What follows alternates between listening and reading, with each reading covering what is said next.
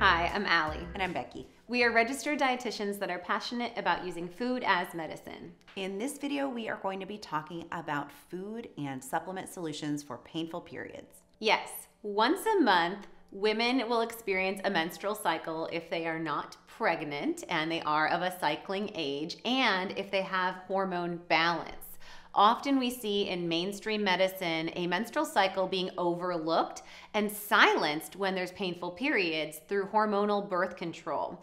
Hormonal birth control will create a placebo-like bleeding, but doesn't really regulate the uterine lining of a woman and also doesn't optimize women's hormone balance. So we want to talk to you about if you're having discomfort in your cycle, instead of putting a Band-Aid on the volcano, if you will, how you can reduce inflammation, regulate your hormone balance, and ensure you have good micronutrient support so that you don't dread every monthly visit from Aunt Flo. In fact, in our initial intake, when we are seeing a new client, we will ask 10 to maybe 12 plus questions just about women's cycles. Are they painful? Are they irregular? Are we seeing spotting in between cycles? Are we seeing cramping and other discomfort like breast tenderness? And this can really clue us into hormone dysfunction.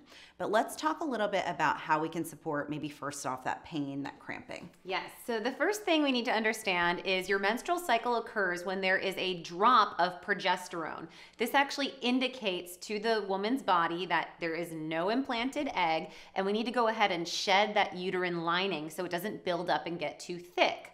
In order to shed the uterine lining, the body releases a surge of pro-inflammatory chemicals like cytokines and prostaglandins. So one way of approaching painful periods is taking a multifactorial anti-inflammatory approach. So we have 3 different supplements and some food as medicine solutions to reduce the pain by regulating the inflammation. And the first one that I lean into is omega-3 fatty acids. Omega-3s are fabulous in tonifying women's hormone balance in general, and they do regulate the inflammatory response, especially the EPA component of an omega-3 fatty acid. So we go for our EPA DHA Extra, and we recommend women to take 2 daily throughout their entire cycle. But as we approach the tail end of the cycle, so maybe if you're cycling 28 days, at around day 25, I would have you ramp up to 4 capsules or double down on your omega-3 fatty acids. This ensures that at day 1 of that menstrual cycle,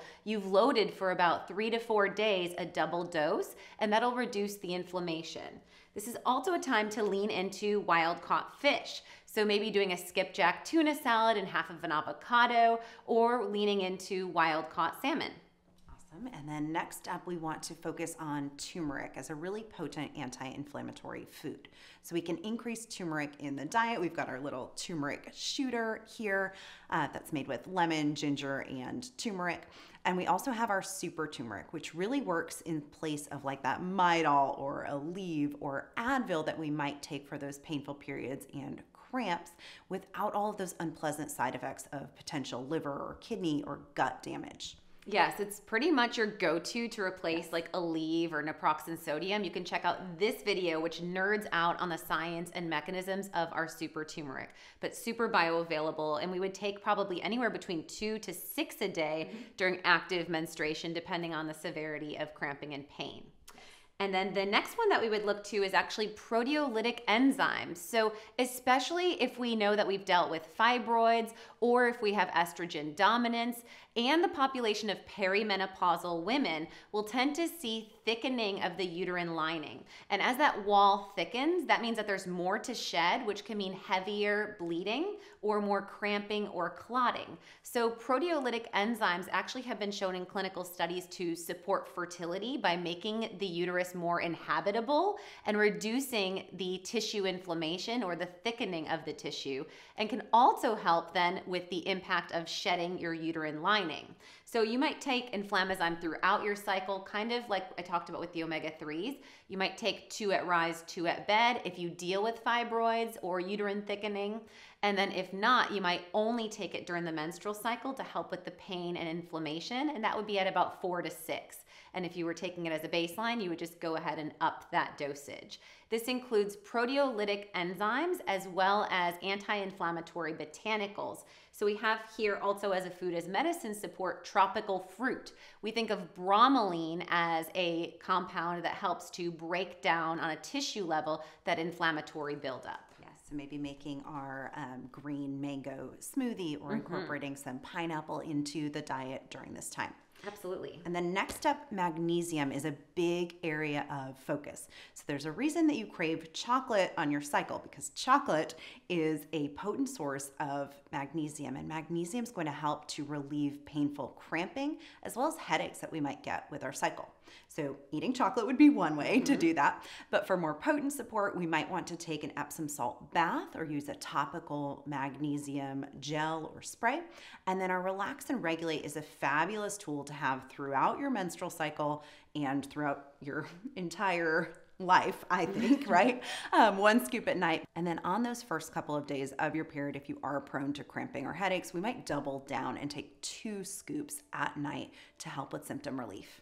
Yes, and as I spoke to earlier, when we're dealing with teens or early 20s and we have painful periods or hormone imbalance seen through acne or dysregulated cycle, we really look at the other nutrient in our Relax and Regulate, myo-inositol. Myo-inositol helps with intracellular signaling, insulin sensitivity, which we often see with PCOS, insulin resistance, and myo-inositol is known to support healthy, regulated ovulation.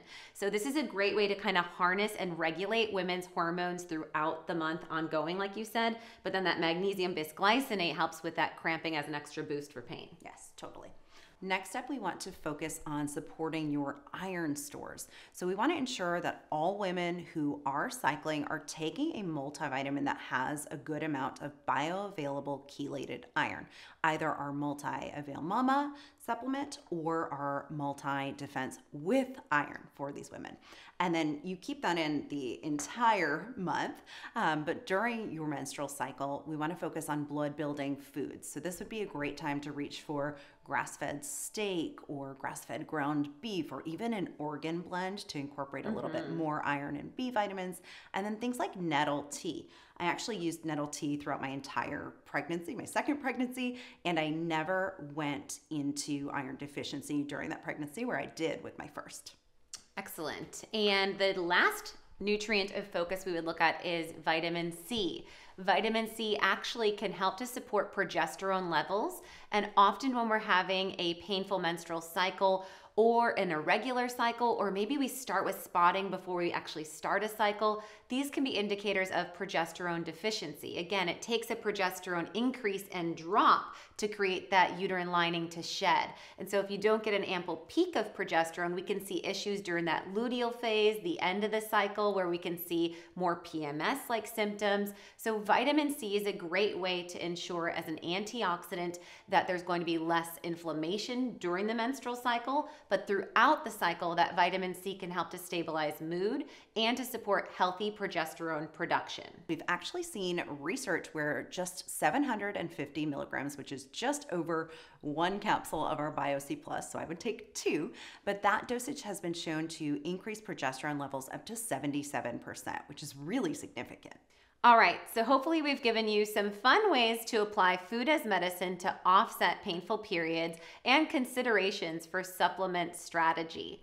I also hope that after today's video, you have a little bit more appreciation for all of the work that your body's doing every monthly cycle. Yes, totally. And stay tuned because we're going to actually do another video in our next release where we focus on all 4 phases of your menstrual cycle and how you can best support them.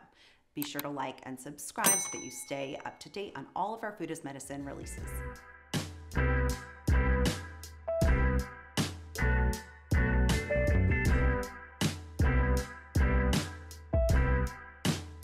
Cool fun facts about your menstrual cycle, and you'll maybe give it a little bit more endearing support. I don't know what I'm trying to say. Fun facts, endearing. Maybe you'll love bleeding a little bit more this time. What am I trying to say? Maybe you'll appreciate. Okay, yeah. Okay, so